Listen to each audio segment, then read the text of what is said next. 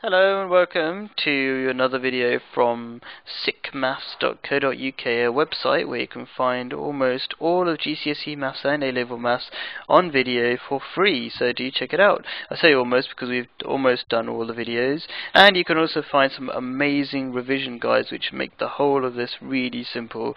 So anyway, and short, just check it out. This video is about frequency polygons, otherwise known as line graphs and bar graphs. So here's your line graph basically, or a frequency polygon is your bar graph over here. And we're going to create these two from this table here.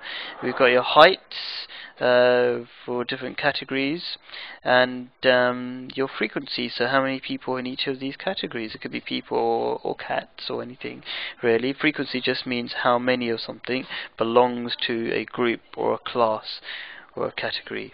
Now, so this category 0 to 2 is for height. We don't know what unit it is, meters or something. So 8 people are in this category, 14 people in this category, 10 people in this category, and 3 people in this category.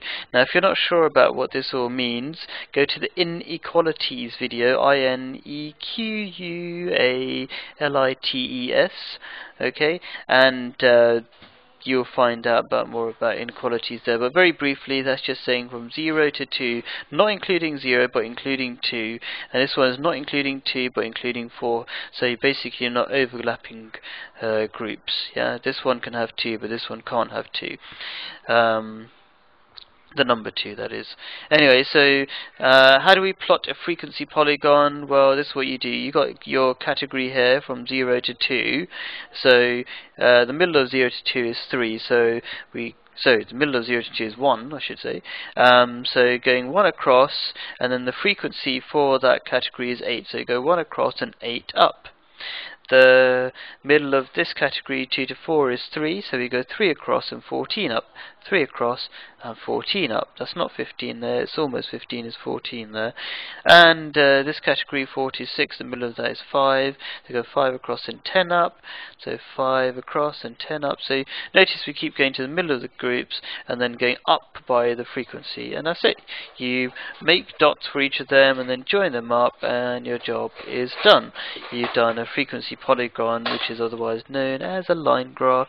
Notice frequency should always be going up, and the other stuff, whatever it happens to be, like the height or the weight of the people, whatever, it goes across. Okay, the same for bar graphs. Frequency always goes up and the category is a cross.